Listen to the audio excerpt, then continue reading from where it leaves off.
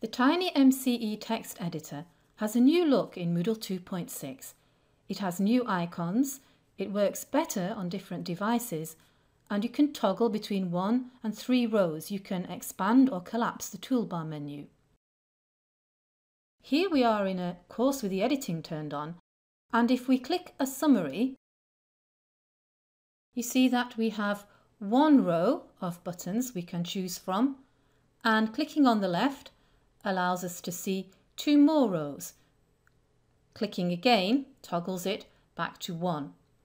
There is also a new TinyMCE plugin for managing embedded files, which allows us to delete or override or otherwise manage files which have been previously embedded, as here.